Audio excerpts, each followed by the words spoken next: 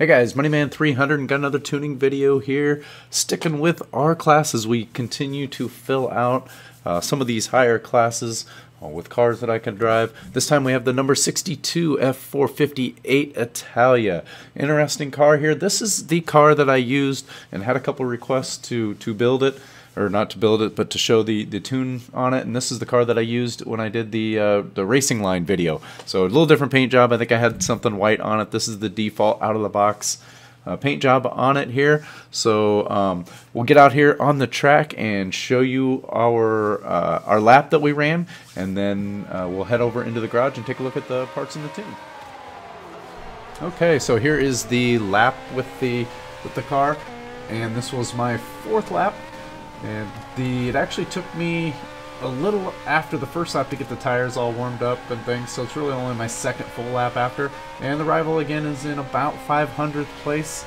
Might have been just a bit higher because that's about where the rival that I had already was. So I just grabbed him and did that. So like I said, the car handles really well. You can see that here. It gets good turn, good acceleration. You can see where I beat this guy out on the acceleration right there. Good speed down. You're going to hit just about 180 miles an hour down this longer straightaway here, as you'll see coming all the way down. It's a fun car to drive. I haven't driven it in, I don't think, well, maybe I did drive it in multiplayer a little bit a few days ago. So and did well there too. Like I said, good short to mid track, kind of like this track is here. As I come around through the end here, got him by a little bit, and we will zip on through here and see what we got. Bang, beat him. Get our little spin out at the end, and let's skip over to the placement here. Okay, as you can see, we finished 451st, and that's not great, but not bad after only a couple of laps, and I'm not very good at driving that track. Haven't driven a whole lot. Definitely can do a lot better. Going to be a really good leaderboard car and a lobby car, so let's head over to the garage and check out our parts and tune. Okay, so here we are over in the garage. So let's hop in and take a look at our parts and tune. So this is an interesting car. There aren't a lot of parts you can put on it, so you're not going to find a lot of variations in the build on this car. This one's really all about a little bit of tuning and a lot of driving. So let's hop in and take a quick look. We'll just start here. There is no engine conversion, and there's not a lot of things you can do in the engine except remove your restrictor. So that's what we did there, full removing of the restrictor. And if we take a look at our numbers, we have 7.4 for speed, 6.7 handling, 9.4 acceleration, 9.2 launch, and 7.4 braking. So, you know, when you compare this to the last Class R car that I did, the Saline S7, this one's a little more handling. That one was like 9.7 and 6.2. Speed and handling, this one's 7.467. So you're going to want to run this one on some of the a little bit smaller tracks. You know, it's going to handle a little better, going to turn definitely better than the other one, but it's not going to be as fast as the Saline. Nice short to mid track car, and a lot of fun to drive. Very a lot of acceleration. So as you can see there, let's look at the horsepower numbers. 616 horsepower, 508 foot-pounds of torque. 2,766 pounds, 42% to the front, and 4.5 liters of displacement. So that is our number. So let's hop back on out here into the next section, which is drivetrain. You don't even go into platform and handling. It just comes with everything, so you don't have to worry about putting all that on. And the only thing you can put on here is a drive line, and we have that. So like I said, there aren't a lot of parts to put on here. Aero is already all included, all those things. Even the tires, the only thing you can do is come out here and put drag tires on, and obviously I did not do that. So we'd have the stock tire compound, which in this case happens to be race. And then I did go with the widest tires on the front, the 335s, as well as the widest tires on the rear. So same thing. And I left the wheels at stock. These are the lightest wheels. You can't find any wheels lighter than this on this build. So and that means we did not make any changes to our rim sizes. So that's really all there is for parts. Like I said, there isn't a whole lot you can do with this car. You basically put everything on there, takes you up to a full 900.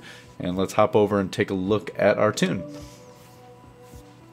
So 28 and 28, pretty standard. You know, I didn't even check this in telemetry now that I think about it. So maybe there's a little something there. You can make sure that this is getting heated up to the right spot, getting to that 33 to 35 psi and somewhere between 210 and 230 degrees, and even between the front and the back. So but I 28 and 28, I usually start around there, and I didn't even check it, but it felt fine when I was driving around the track. 3.75 for the final drive. I did bring that down a little bit. There's probably another gear. You can see when you look at the chart, we're really only using 5 gears here. There is a sixth gear in there, but I geared this for just the 5. It was a little too torquey and running through the gears too fast, and I'll do that sometimes on these. So if you're on a longer track, if you happen to use this on a longer track, you'll probably get into that 6th gear. But this is really for the track for the Yas Marina North that I drove it on, really geared for just 5 speeds. So the alignment, negative 2.2, 1.8, not quite as much negatives I usually have in there. It got a little twitchy and a little turn in early when I had more in there, so I kind of backed that off a little bit, and that's what I ended up with. And a 0 and negative 0.5, that's the default. That's a lot of negative rear toe, or toe in, but I left it, assuming there was a reason they did it that way, and the car felt fine, so I didn't really see any need to change it. And 5.0 on our caster angle. Roll bars, 14.4 and 10.59. Not too far off the default, if I remember right, just slightly softer in both of those. And then we have 658 pounds in the springs in the front and 612 in the rear. This started out, I think, the other way around. In a more of an oversteer tune, and I understeer tuned it a little bit just to keep that back end in check. Like I mentioned before, driving this, I was driving it with traction control. You can drive it without. You just have to have a really good throttle finger. But I was using traction control and probably will with this car. I did raise the ride height. The default is all the way down. I needed to raise it. It was twitchy and coming apart. You know, breaking the wheels loose when I went over the turning strips. So I did raise those up to 3.4 and 3.4, and that felt good. Rebound, I believe the rear is default. The front I bumped way up. It was in the 7 range, I think. So I ended up with 11.0 and 10.7. Again, slightly understeer tuned, with the front being a little bit stiffer than the rear. Is that right? Understeer tuned? Yeah, that's correct. And then 1.2 and 1.0. So really, really soft on that. And those started obviously significant higher like they normally do. Arrow I left in the middle. I played around with the arrow a little bit, went all the way up, came back in the middle. Being that this is a little bit more of a short to mid track, I didn't really feel the need to go all the way with the downforce, so I just left it in the middle. It's something that you certainly could play around with and see if you found something that you're a little more comfortable with. Braking, 53 and 125, pretty standard there.